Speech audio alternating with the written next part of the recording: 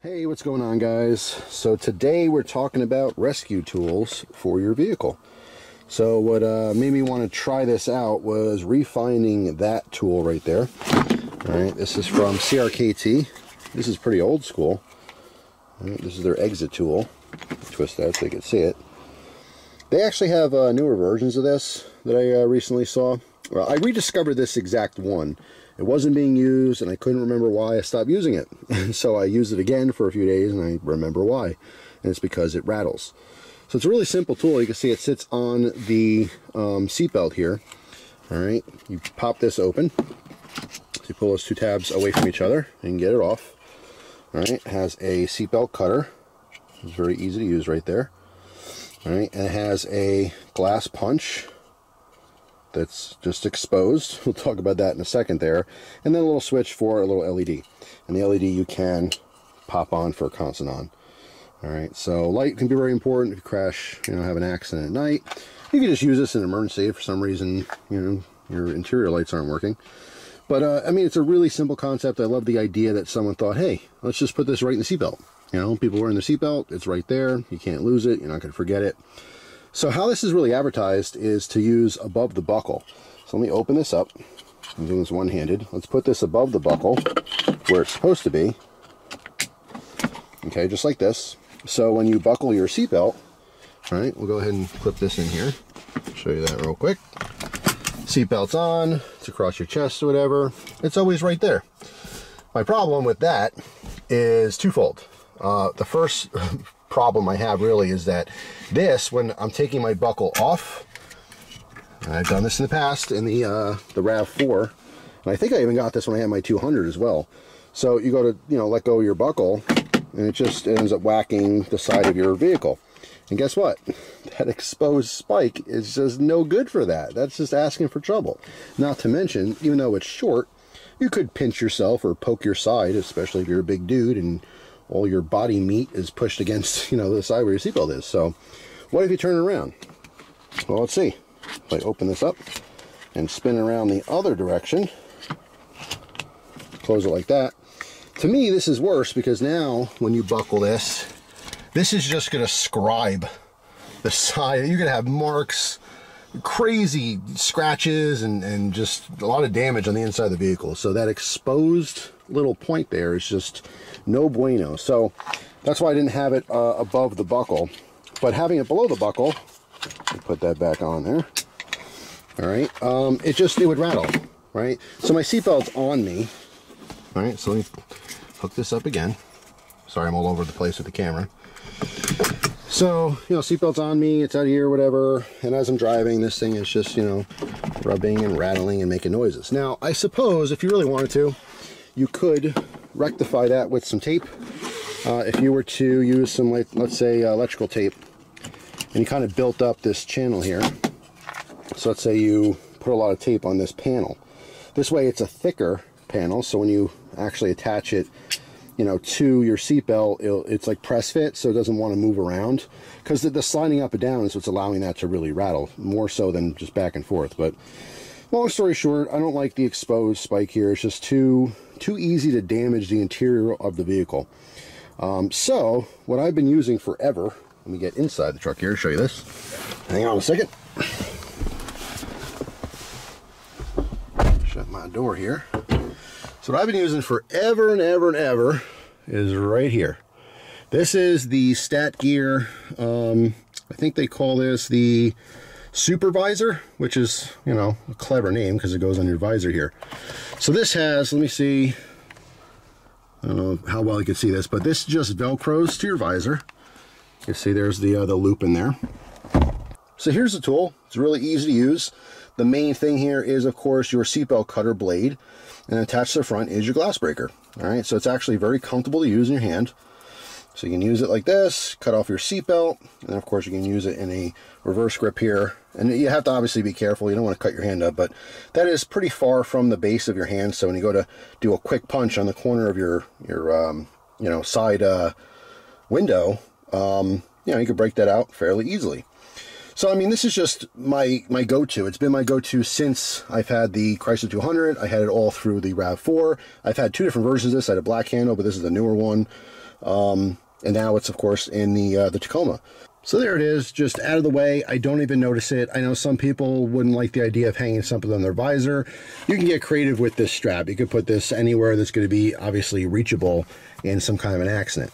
Now, if you're a gear person, you know that 3 is 2, 2 is 1, 1 is none. I say 3 is 2, 2 is 1, 1 is none because I have 3 different ways to escape from the vehicle if necessary. So let's just say I'm in some horrible accident and my visor breaks off and this goes flying in the back seat for whatever reason. I don't know. I guess it can happen. So now my way to escape out of my vehicle is no longer an option because let's say I'm stuck in my seatbelt or something, or my legs are pinned, who knows what, and I can't reach this anymore. It's somewhere else in the vehicle. Well, in the center console, I also have a ResQme, which I highly, highly recommend. These are fantastic. They come in a bunch of different colors. They're really simple to use. You can put this on your keychain. You pull this part off, which is a little hard one-handed, but then you expose that seatbelt cutter blade. So besides the seatbelt cutter, this has a spring-loaded punch. Very popular for auto escape type tools. So it's a no-brainer. You literally push this against the window until the spring tension builds up as this piece pushes down. I'm not going to do it on my thumb here, obviously. But when you get to the very bottom, that little spike shoots out. So instead of an exposed spike like we have, with the CRKT Exitool, right, where in order to use this to break the window, you have to physically go like that. You have to, punch hard. And by doing that, there's a likelihood you're going to cut yourself.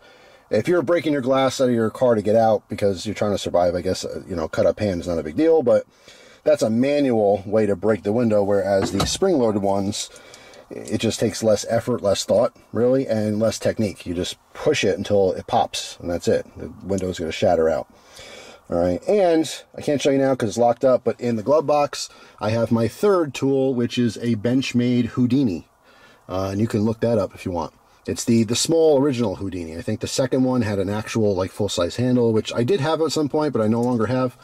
But that's in there. So if for some reason my StatGear tool goes flying because the visor breaks off, and then for some reason this opens up and all this stuff goes flying everywhere, and I can't get to the ResQme thing, I guess my last choice would be to dip into my pocket, grab my keys, unlock my glove box, and get to the Benchmade Houdini. So anyway, long story short, if you don't have some way to get out of your vehicle in an emergency, you should probably consider it. And also, I'm just curious, who still uses these, the exit tools? Like I said, fantastic idea. They do have a newer version that's more ergonomic, I think. It has some curves and stuff in it. It's not just this little block. I like this. I like the idea. I just really wish this wasn't exposed. If this had, and I know in this particular design, it can't have it, but if it had a spring punch here, I wouldn't be so concerned about it. But it doesn't. I don't know, unless they had some kind of rubber cap or something. I'm sure there's something I can rig, but I'm not that interested in rigging something up. I use this for the longest time, and then I decide not to, and I just reused it to remind myself why. So it's a cool concept, but for me, it just doesn't work because of the possibility of damaging the interior so badly. So I just wish that wasn't, exposed like that. And like I said, it could be a simple fix. You can get a little rubber cap or something somewhere from something else and pop it on there, and it'd be a non-issue.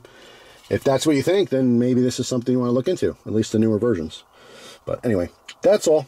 Thanks for watching. Let me know down in the comment section what you have to break out your glass in your vehicles if you get trapped, and or cut off your seatbelt. I can tell you, if you haven't seen my past storytime videos, I was in a very bad accident in a Jeep Grand Cherokee, with my friend, and we flipped it and rolled a bunch of times, and it landed upside down, and we were locked in our seatbelts.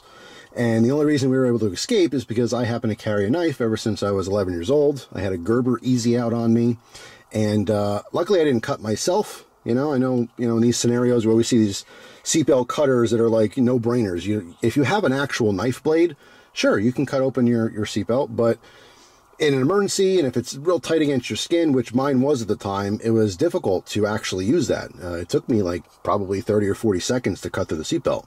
And then I dropped to the ceiling and, kind of got my bearings a little bit, and then I cut my friend out. Now, my friend happened to be a lot skinnier than me, so there was a big gap on the edge of where the seatbelt was, so it was a lot easier to cut him out. But cutting myself out, being a big fat kid, teenager, hanging upside down on a locked seatbelt, that was not easy with just a bare blade. But like I said, luckily we walked away from that accident. All we had were cuts in our nose and hair and face and stuff from the windshield and the glass that went flying everywhere. But anyway, something to consider. There's a very small chance you're going to get trapped in your vehicle and you have to actually break your glass or cut your seatbelt off, but you just never know, right? If you have that, prepared mindset, these are the things you think about. So if you haven't thought about it before, might be something you want to consider. If nothing else at all, I think my biggest recommendation, even though I love my StatGear one, the simplest thing really is this ResQme thing. These are super cheap, sub $10. I want to say it's like $6 or $7 or something. Ton of different colors if you want it to go on your keychain. And if you have your keys in your vehicle, it's probably close by enough, right? You can obviously attach this key ring to anything in the interior as well. Even if you wanted to, mount something around your stick shift or something, just so that it's always available. Just keep in mind, if you get into an accident, you're going to have a violent shaking of the vehicle. So if you have something loose, like let's say you just keep it in your cup holder. Well, what if your vehicle flips upside down? You're not going to be able to get to this very easily. Who knows where it's going to be? Like I said, it might be way in the back seat or the back window, or maybe you got ejected from the car. Anything loose in your car goes flying if you get into an accident. So, something to keep in mind. Anyway, that's all. Thanks for watching, guys. Hope you have an awesome day. And I will see you tomorrow with a brand new video. Take care.